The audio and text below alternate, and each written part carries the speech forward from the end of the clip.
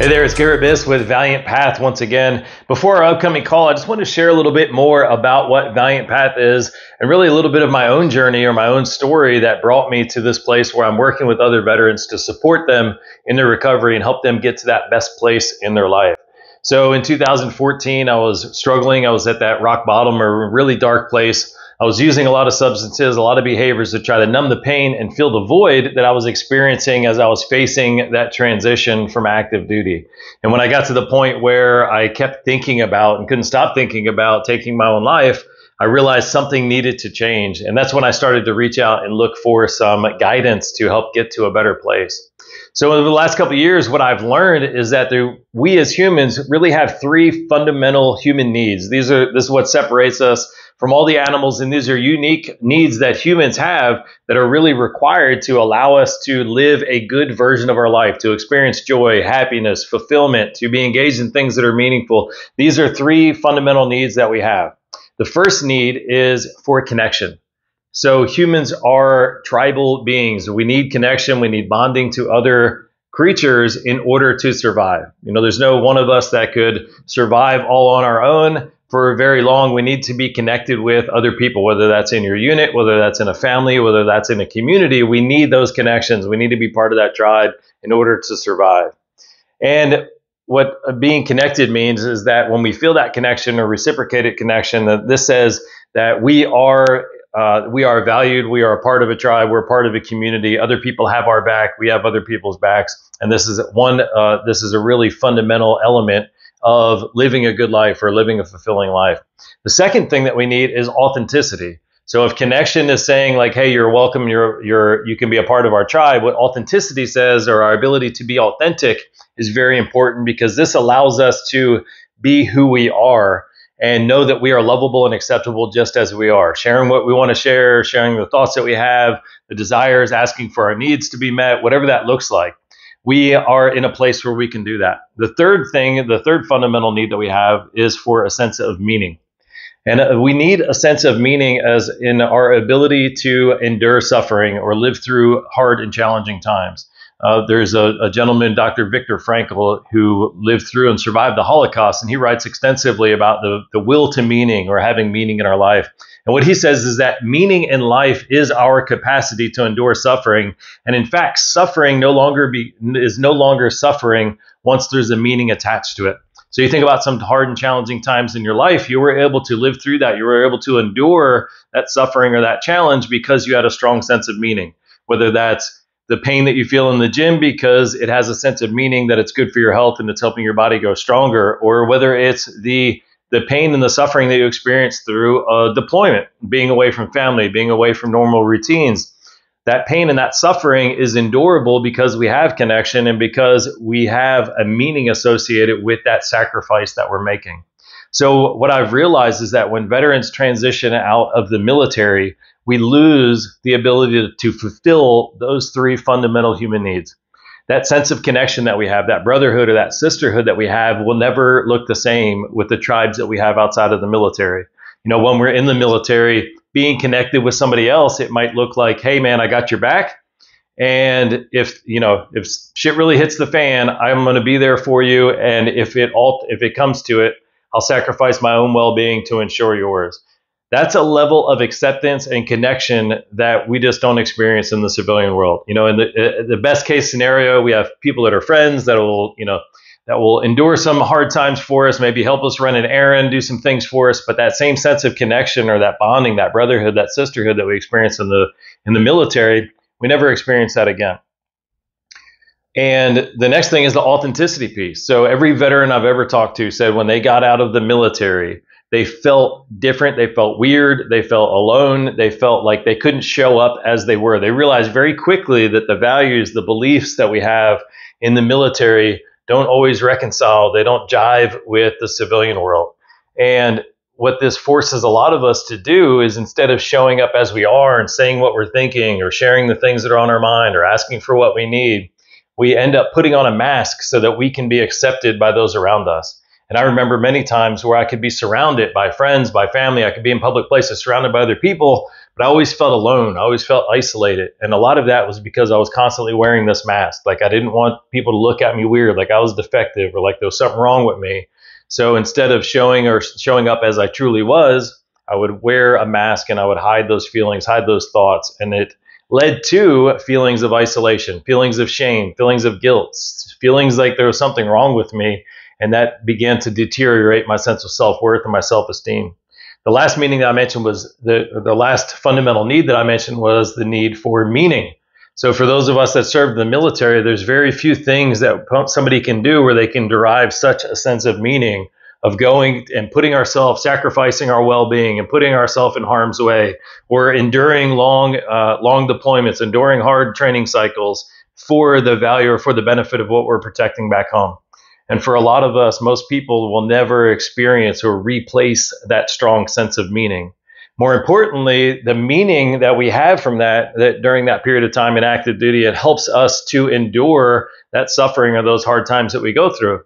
And what I found personally, what a lot of veterans find is when we transition out of the military, we don't have that meaning pulling us up, but we still have the downs, the pain and the suffering and the hard times of life that pull us down. And this can create a downward spiral that continues to pull us into a darker and a worse place. So as we transition out of the military, we lose those three fundamental human needs, or the way that we can meet those fundamental human needs changes. That's what leads a lot of us to those feelings of isolation, depression, anxiety, senses of overwhelm, feeling lost, feeling like things don't make sense, feeling, that this void inside or this emotional pain that we don't know how to discharge in any way. So we turn to substances or we turn to behaviors to help mask that pain, to numb that pain, or to fill a void with something that's not positive and it's not helping us get to a better place. And if any of that resonates with you, then you felt the consequences of that. I know for myself, I would feel the worst part of that was every day that I lost, that I wasn't actively engaged in something. I felt like it was a day that I was wasting. I knew that I was here for a reason. I knew that I was that after the military, my life would still have a sense of purpose, but I couldn't deal with the thought that I didn't know what that was. And I felt like a real failure. And every day that I didn't have that sense of meaning or didn't have that sense of direction or purpose in my life, it felt like a day that I was wasting. I was really ashamed of that. So this got me even more scared. So these are the three fundamental needs that we have. And this is really what ValiantPath was developed to help reconnect us and help fill these three needs. So ValiantPath, and we'll talk about this a lot more on the call, and I'm more than happy to answer any questions about it. ValiantPath combines three different elements that are critical for helping us get to a better place or get to that place that we want to be. The first element of ValiantPath is group coaching and group mentorship. This really helps stimulate that sense of connection. It helps us bond with and connect with other veterans, other people that have served, so that we can find and feel that safety and that familiarity in a place where we can share the thoughts, we can share the growth that we're experiencing, we can share our wins, we can share some of our troubles and our setbacks. But when you get this group coaching or when you get this group mentoring, it's really a very powerful way to find that sense of connection, share our wins, where we can build on some of the growth that we're experiencing. We can do it in a safe, supportive environment. We can get that accountability from others that want the best for us so that we can all move together and move much more quickly and make greater progress. So that's a really fundamental or really valuable part of ValiantPath.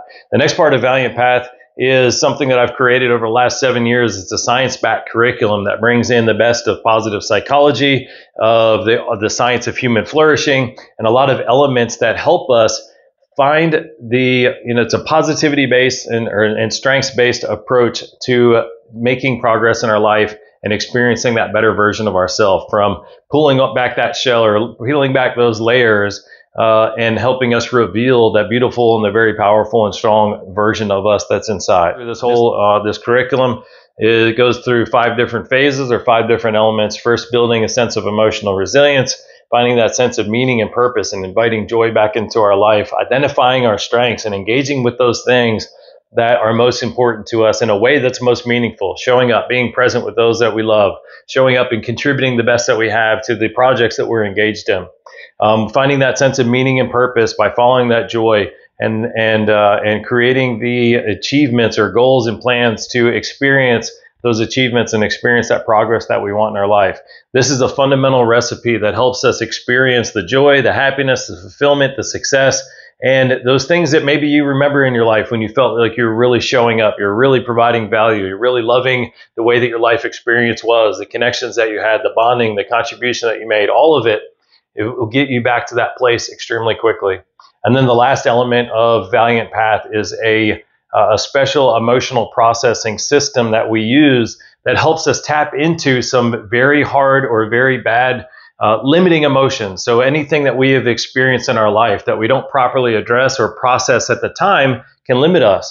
Of course, there's things that maybe we experienced in the military that are a part of that. But as I found out through my own journey, there were a lot of things, emotions that I hadn't processed from my childhood, which then were exacerbated by other experiences that I had later on. So through this very unique, this new age or this pioneering emotional processing system, we have the ability to go back and release some of that stuck energy or those stuck emotions that are holding us back so that we can make that progress that we want.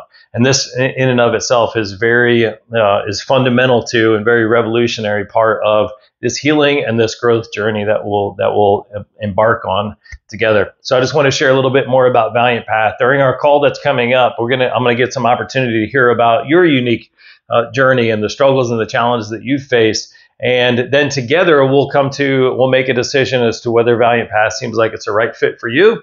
And if it is, and it seems like the right fit, and it seems like the right time, then we'll extend an invitation for you to join us in the ValiantPath. And if it's not for any reason, then we'll come to a conclusion together about that as well. And if that's how you feel, or if that's how we feel after talking about your situation, then I'll be sure to do my best to point you in the direction of any tools, any resources, anything that I've come across in my journey, or anything that I know about that could be that best next step for you.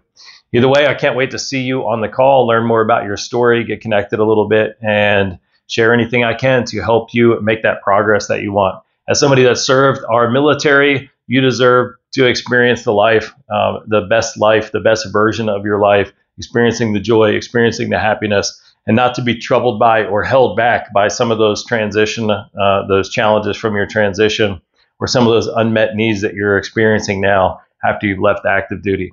Appreciate you checking out this video, and I will see you soon on our upcoming call.